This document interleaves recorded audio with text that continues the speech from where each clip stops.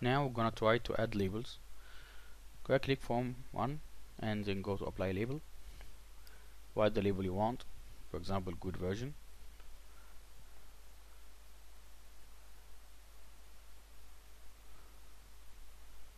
Now the new label has been added.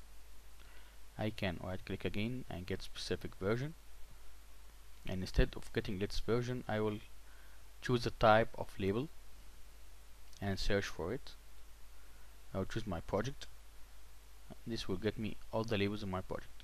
As you can see here we have the good version. I'll click on cancel. Don't need to change anything.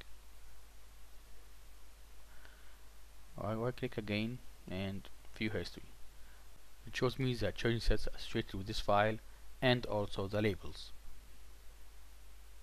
I'm gonna close that and back to source control explorer. I'm gonna try the same thing with div branch.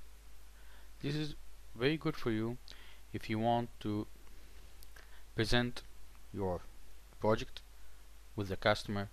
Of course you want to remember specific date or a specific change set, so it's better to give a label to your branch or the file you want, so when you have a demo or have presentation, so you can get easily back to this label. Now get a specific version of the branch by the label and search for the good version beta 1 label in my project. As you can see we have the good version beta for the dev branch and the demo one for the file.